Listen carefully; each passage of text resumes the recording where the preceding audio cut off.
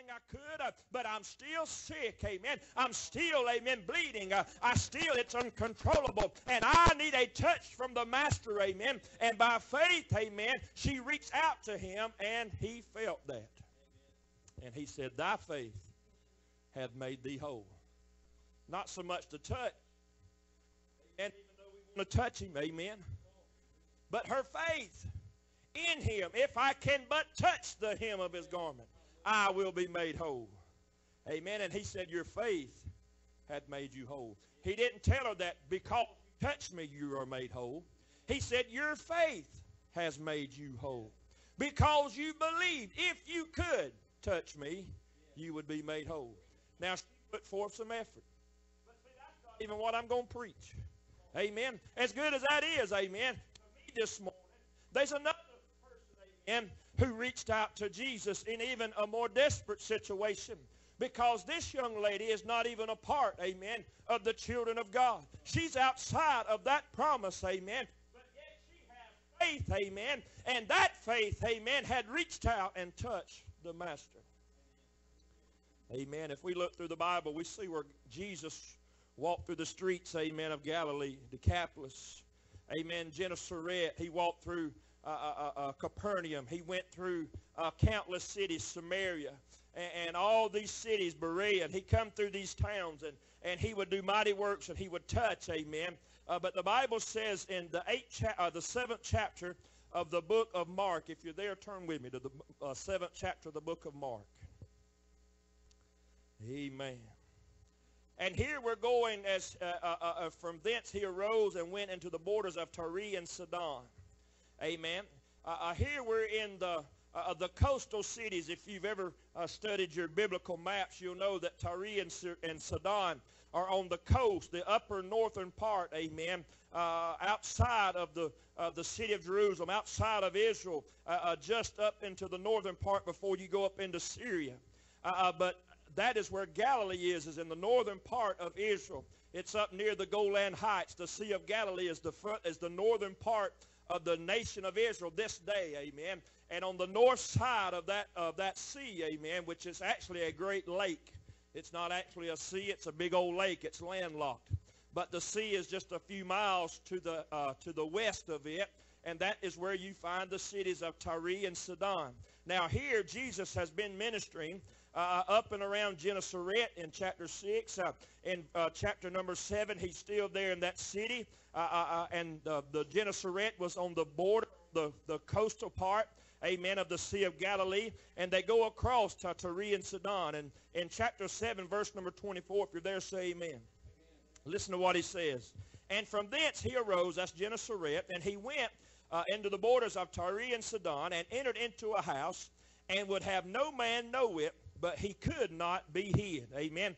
His popularity had got out there and done overtaken, and people knew who he was at this point. And the Bible says, for a certain woman whose young daughter had an unclean spirit heard of him, and came and fell at his feet.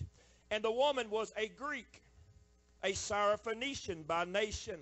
She is not a child of God in the sense born of the lineage of Abraham, amen. She's outside of that covenant promise, amen. You have to understand Jesus has not died yet, amen. The veil in the temple has not been rent yet. The way for the Jew, amen, or the Gentile to come into the family of God has not been opened up yet, amen. It's still, even though Christ is here, God is with us, it's still by the law, amen. He's fixing to end that in just a few days, maybe a year or so from this point.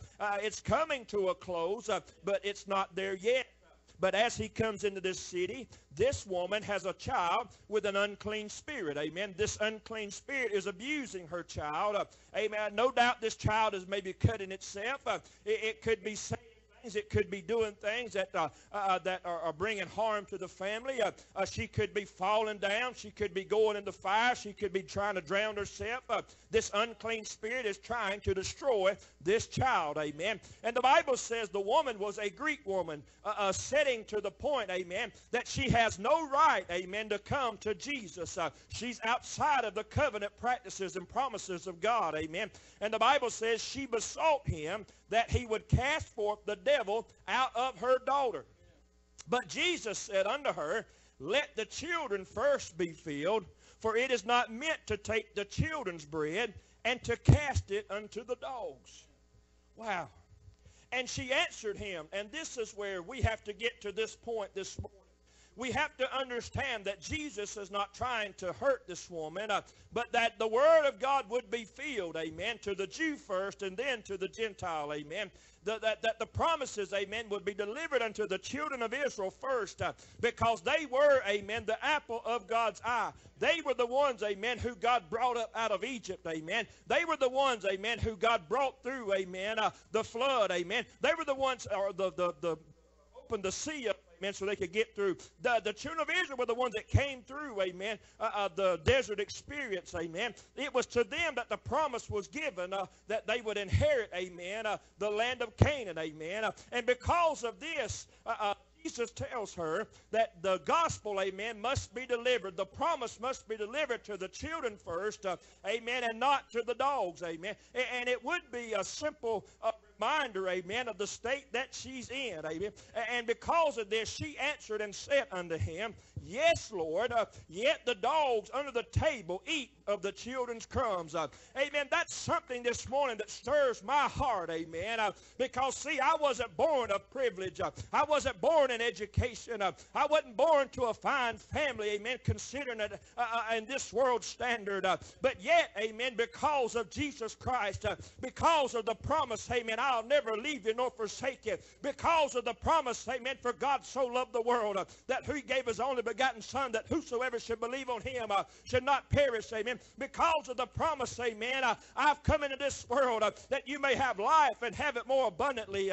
Because of that, this first instance of a Greek woman trying to touch Jesus, amen, and he would tell her that, but she says, it may be true, amen, that you've come for the children of Israel. She said, but I believe that you can heal my daughter. And faith, amen, touched him.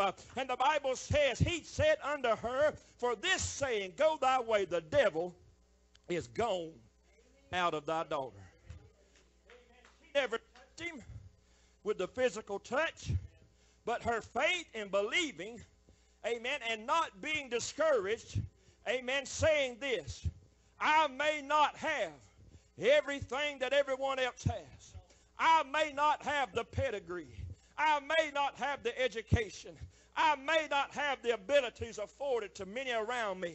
But one thing I do have, and that is faith, amen, that my God can touch, amen. I have faith, amen, that regardless of the situation, amen, my God can move and work, hallelujah. He can move mountains. He can dry up seas. Amen. He can open up doors that no man can open. He can close them behind me, and no man can come after me. My God is able. And by faith, I believe him. If we look at the woman with the issue of blood, we see that she had tried many physicians. She had tried for healing. She wanted to be healed. She wanted to touch. She wanted to, amen, for that problem to go away. And when she heard of Jesus, she made her way into the streets. I don't know about you, but when you're iron deficient, how many of you know what that is? When you lose blood, you become iron deficient. Amen. Weakness that you just don't understand. When you're iron deficient or low in blood, the body can't function.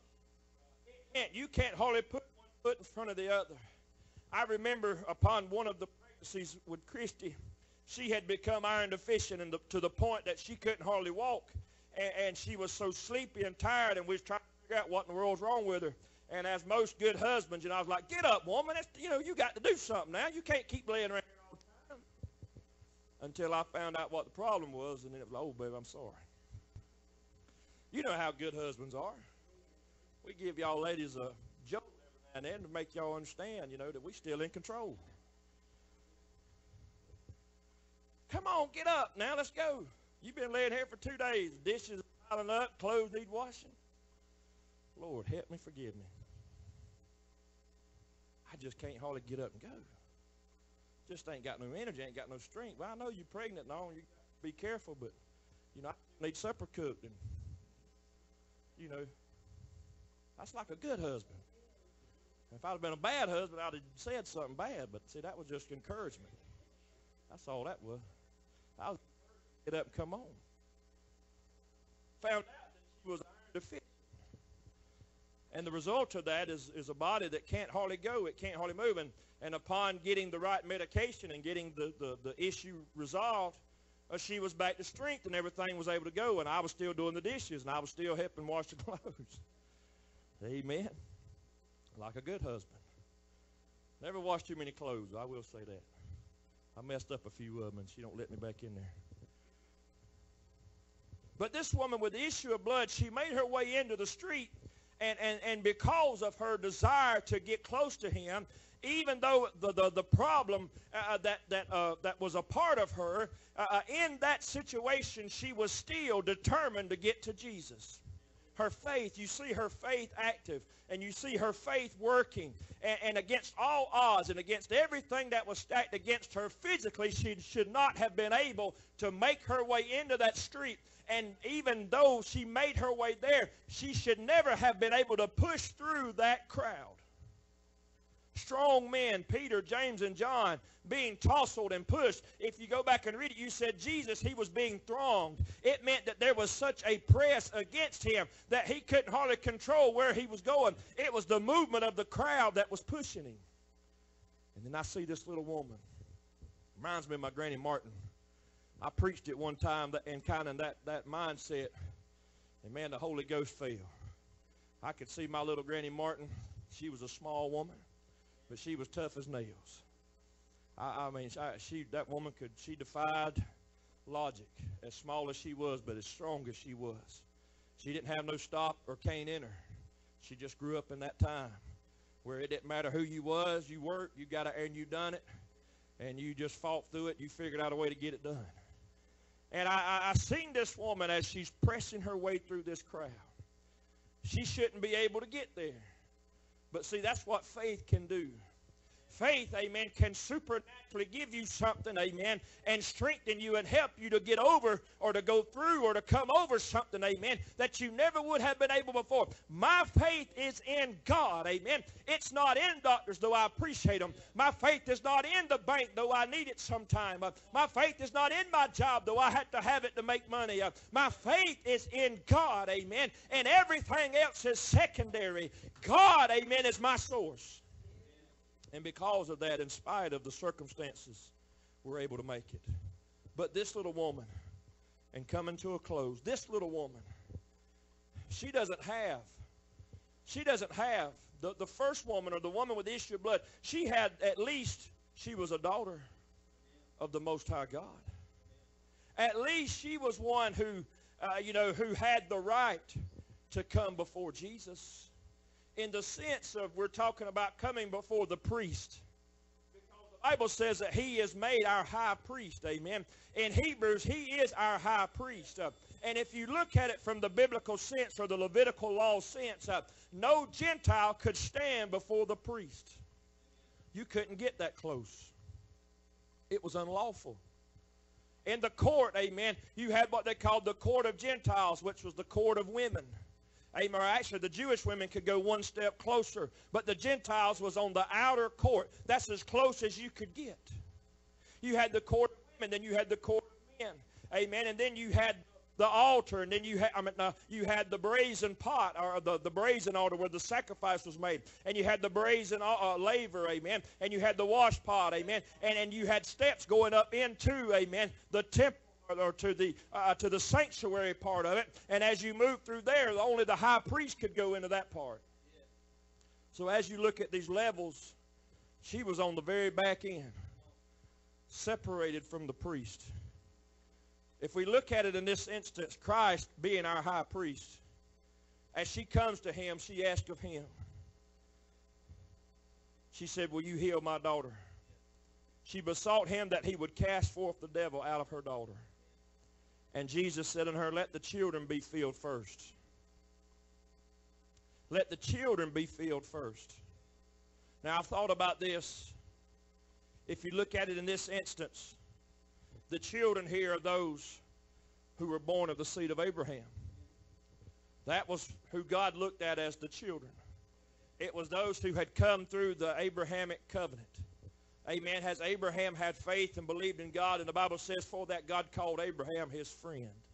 And everyone born, amen, of the seed of Abraham became, inherited, amen, a child of God, or through the promise of the Abrahamic covenant. But we also know that Jesus told the Pharisees and the Sadducees, you can say that Abraham, you can cry out and say that you have him for a father. You can do that all day long, but that's not going to get you into the kingdom of heaven. Amen. So we could also look at this and say this. Let the children be filled. First be filled could have been a prophecy. Amen. For this, amen, is meant for those, amen, who will accept me. And those who will come to me, and those who will believe and trust in me. Let those children first be filled, amen. What is he saying? We all come before God, amen, lost and undone, needing a touch, amen. And like a child, we're unable or incapable of doing anything about our condition. But because of childlike faith, amen, you may be 20, 40, or 100 years old, but your faith, amen, gets like a child and says, but God, I need your touch, amen. I need you in my life. I can't go no further. He says, let that child be filled first. He said it's not meant to take the children's bread and to cast it unto the dogs. You know, so we get this understanding that he's talking about the natural children, or he's talking about the children of Israel, amen, and rightfully he may be so, amen. But to me, amen, the compassion of Christ is not telling her that she's a dog, but he's saying, look at here, what I have is not meant to be cast to dogs, it's only to be meant to cast to the children. Yes. And she answered and she said, yes, Lord, yet the dogs under the master's table eat of the children's crumbs.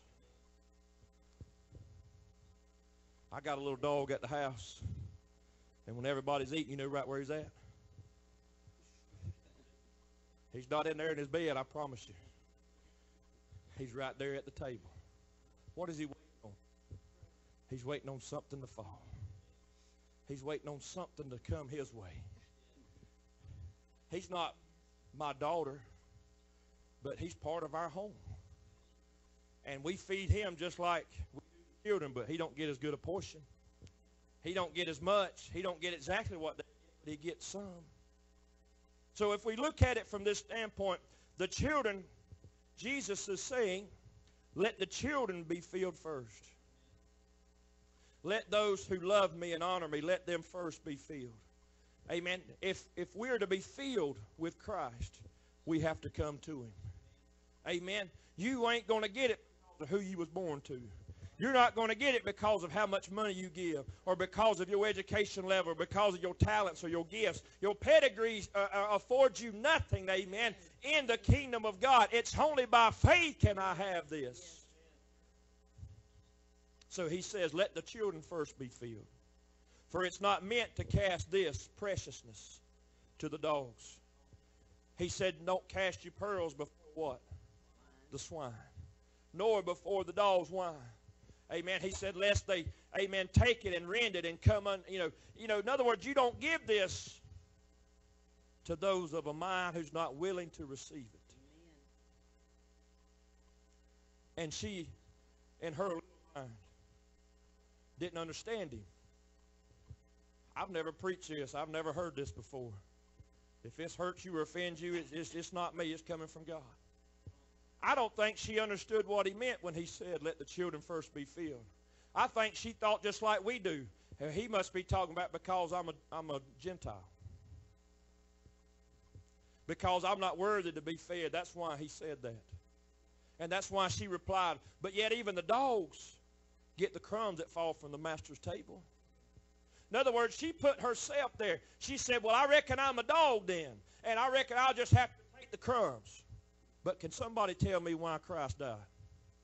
Did he die for the Jew? Why would he call her a dog? I don't think he did. I think she misunderstood what he said. I think for years I misunderstood what he said. let the children first be filled, for it's not meant to take the children's bread and to cast it unto the dogs. Sounds like he's saying it ain't for you. It's only for these. But why would Christ say that? Why have we believed that for so many years? If you come to this altar of prayer and Christ said, well, it's not really for you, it's only for the children. It's not meant to cast it to the dogs. How many of us would want to press in and get him a little bit more? I see what she said. She said, well, I reckon I'm a dog then. And I've heard it preached before. Call me a dog. I get it. I understand. But I don't see Christ telling her she's a dog. What I see, and this is from God, he said, let the children first be filled. Not the Jewish children, but those who will come unto me and believe and trust in me. Because whether you're a Jew or a Gentile, the only way you're going to get filled by him is through faith. It ain't because of who your father was. He said it's not meant to cast it to the dogs. Immediately she said, well, he must be calling me a dog because I'm not a child. She thought he meant the children of Abraham. I've always thought that. But Jesus, I believe this morning as he opened my heart to this, he's saying, let the children, let those who have a childlike faith and a belief in him, let them come to him and honor him. And what happened was, as she was, her request was granted. Not, if she was a dog, amen, if he looked at her unworthily, but yet her faith, amen, touched him, then really what he was saying is, this is for those who have faith, amen. Let those be first, amen. Why? Because a person that has faith in me is like a child.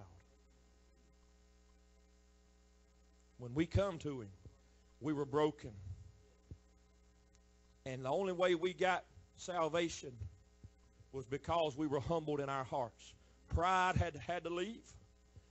Our dependence on education and accolades and pedigrees and all these other things that we look to and we say, look at me, look who I am. All that stuff had to be broken down into dust, amen, and blown away, that like a child, and we could come to his feet and say, Father, help me. Let the children be filled first. It's not meant to take the children's bread and cast it to the dogs. What he's saying is like you don't cast your pearl before the swine, and like you don't feed this to the dogs. Why? Because they don't want to receive it. And in other words, he says it's precious, amen. It's honorable, hallelujah. This that we feel in our hearts, amen. I want everybody to have it, but everybody's not going to have it. And I've tried to witness to people who took the preciousness of what God done in my heart, and they tried to turn it into something filthy and vulgar and rude and nasty. What it was is I had cast my pearls out there. I had told somebody about what God had done for me. And that's right to do that. But don't think that everybody's going to receive it. Don't think everybody wants to hear it. That's the dog. That's the dog in this story. He said, let the children first be filled. It's not meant to take the children's bread, that which is of faith, amen, and meant to those who come and ask, amen, for a touch or a healing or for salvation. It's not meant to take that and cast it to the dogs because they don't want it. Let the children first be filled. This is for those who will come by faith. We take this gospel into the world, and this world is full of those who want it and those who don't. And you learn quickly who do and who don't. And once they reject it, it's not to give up on it, but how many of you keep going back to that same person and trying to keep sending it to them? He said it's not meant to cast it to the dogs. My little dog wants to eat every day. Does yours? So a dog wants something every day. He said don't cast this to the dogs. Don't give this to the dogs. It's meant for the children. It's meant for those who have faith and those who trust him and those who believe. Amen. That's who this is meant for. And she misunderstood him, and she said, well, I reckon he's calling me a dog then. She says, well, don't the dogs eat the crumbs that fall from the children's table?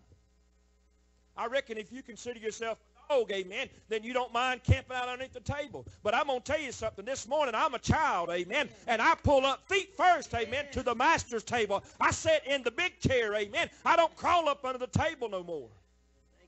I've been made and drawn nigh by the blood of Jesus. The Bible says I've been made an heir of God and joint heirs with Jesus Christ, amen. I'm not a dog, amen, and I wasn't a dog when I came to him, amen. I was one that he said, amen, for God so loved the world that he gave his only begotten Son, that whosoever should believe in him should not perish but have everlasting life, amen. I was a lost and undone sinner, amen, but I've never considered myself a dog.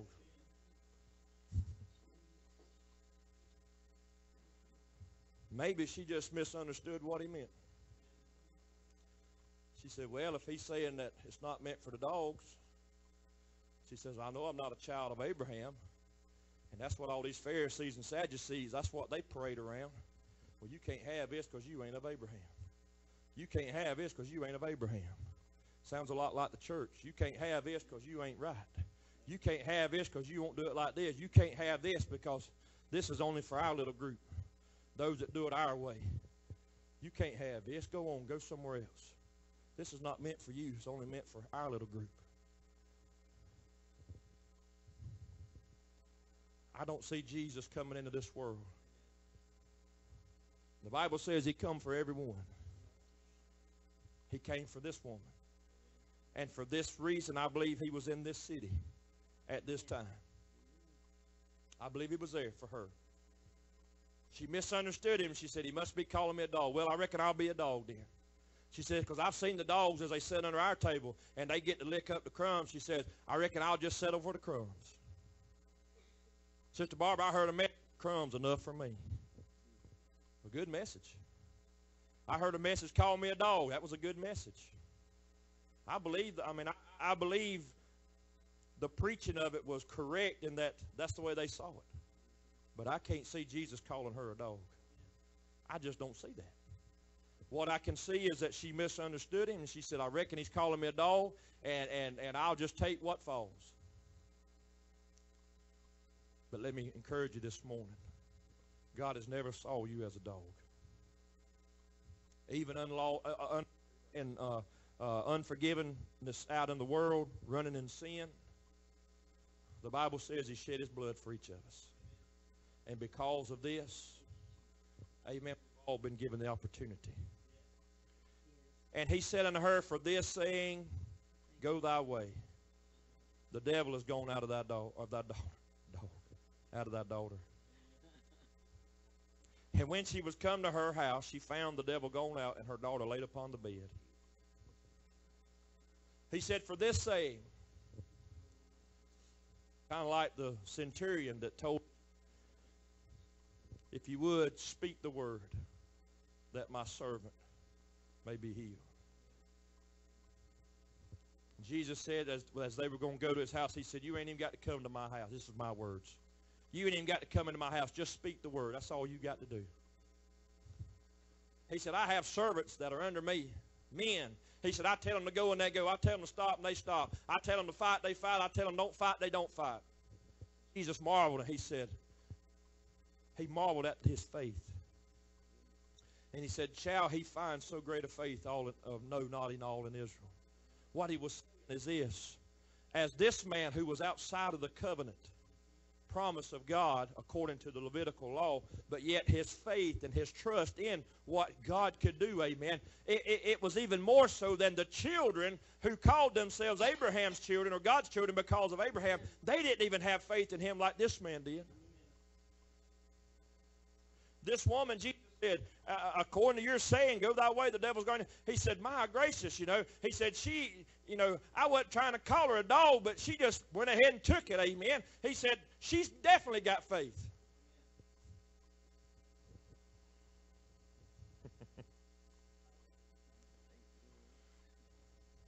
That was me saying that. I just felt, I wasn't trying to call her a dog, but she just took off with it and run with it, She said, well, even the dogs eat the crumbs that fall from the children's table. Honey, I wasn't trying to call you a dog. I'm just saying this ain't meant to be cast to dogs. Not that you're a dog, but you've got to have faith.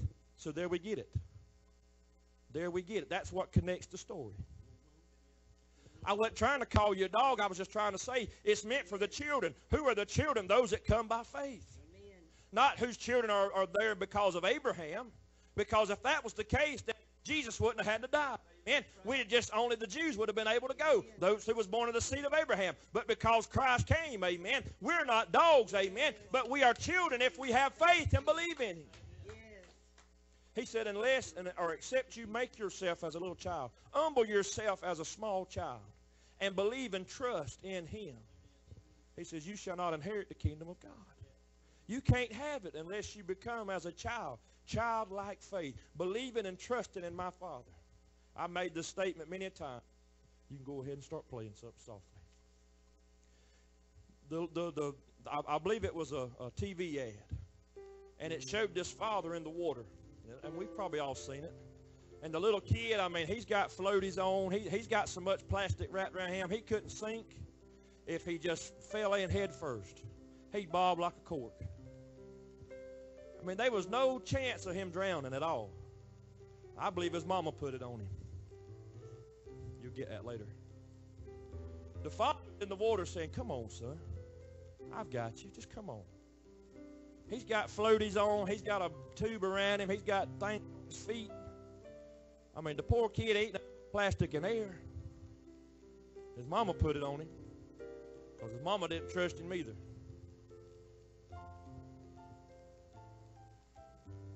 Y'all women, y'all need to let these youngers grow up some. Protect them, protect them, protect them. Protect them, protect them, protect them. Protect them, protect them. Hard to let them go, ain't it? But the father was in the water. Just come on. Just come on.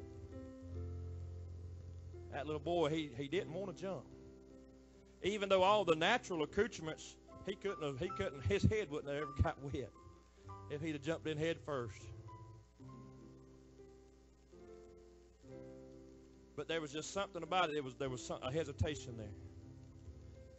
He takes all that off, and then he leaps.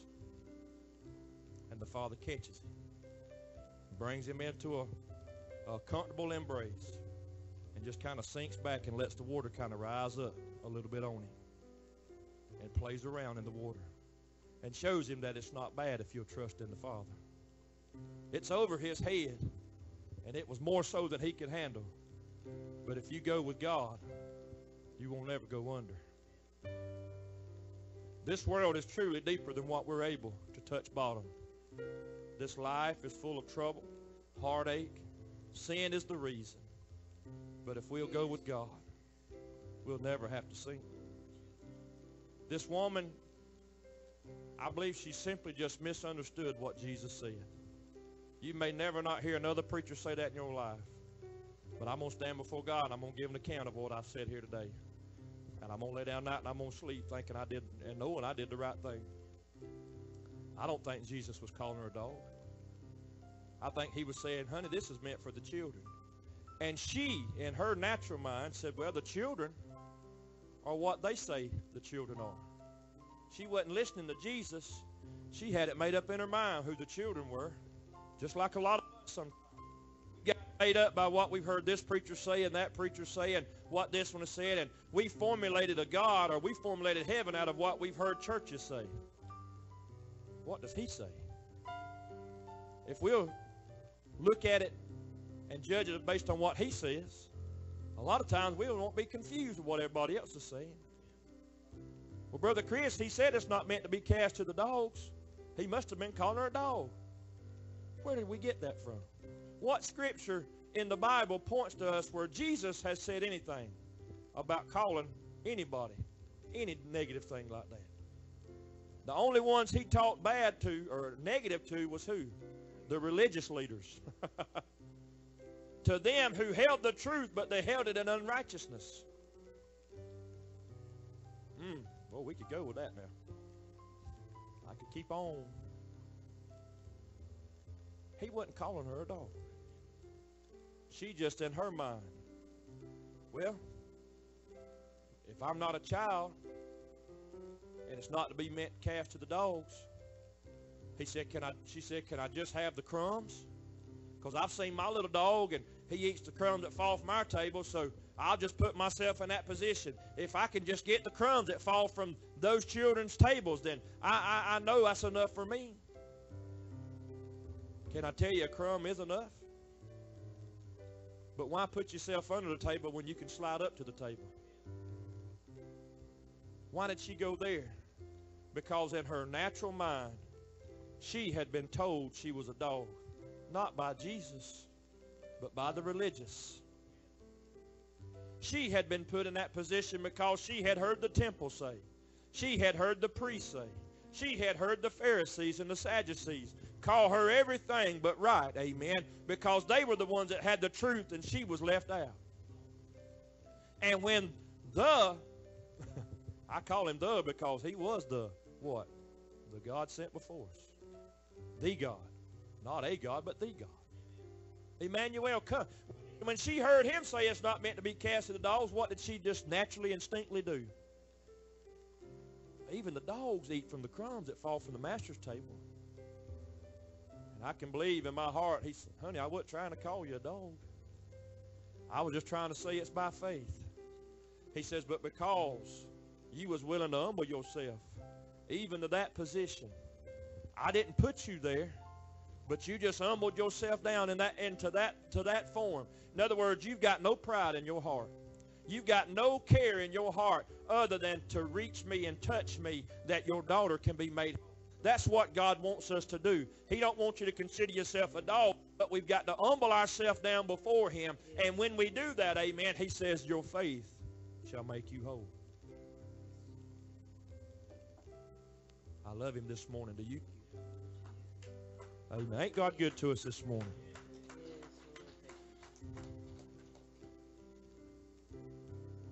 I hope we've got something this morning out of this service that'll help us and encourage us and strengthen us. This altar is open this morning as she plays and sings this morning. Give you an opportunity to pray. Amen. If there'd be one this morning that'd want to pray,